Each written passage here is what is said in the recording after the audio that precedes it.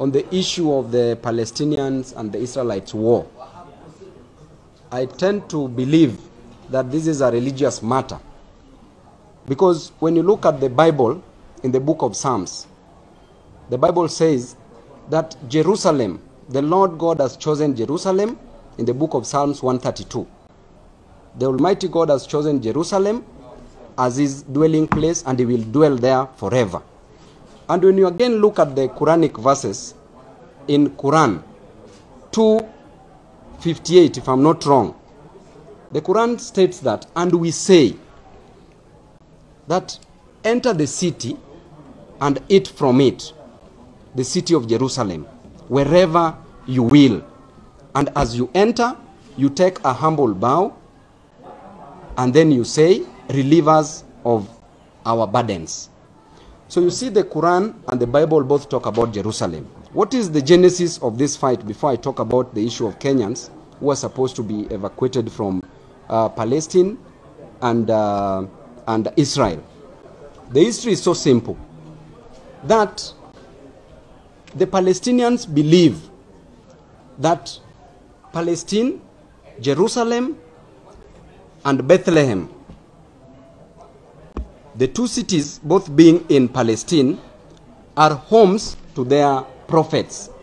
The prophets that we had are Prophet Abraham, Prophet Daud, Prophet Yahya, Prophet Isaac, Prophet Isa, whom we call Jesus, who is our Jesus.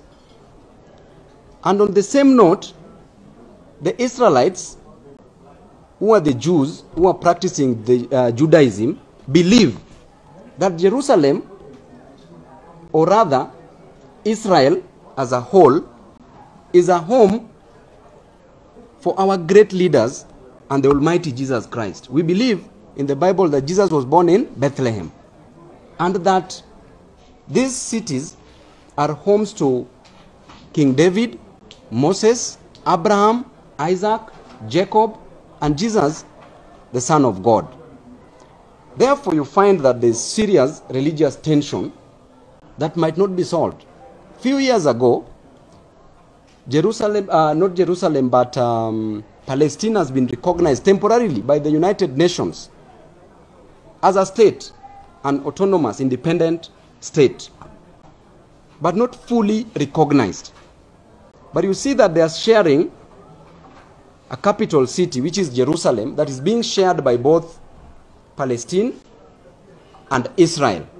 And as we speak, Palestine is using a city called Ramallah as its de facto capital city, instead of and using Jerusalem as its de jure or de jure capital city, which they rightfully believe that that should be the capital city. So there's a lot of tension because Israel also believes that Jerusalem is their capital city, although they are using Tel Aviv as their commercial or rather cultural capital. So I believe that the United Nations should move with too much speed to broker peace in these two nations. Let there be peace so that we don't lose lives. And I also believe that if there is no peace, then this can result to a third world war. Because as things are, you see the way countries are taking sides. Russia is taking sides with Palestine, with other Arab countries, with the BRICS, United States together with Germany, France, the United Kingdom. They are taking sides with Israel. So what about the Kenyans who are in Palestine and in Israel?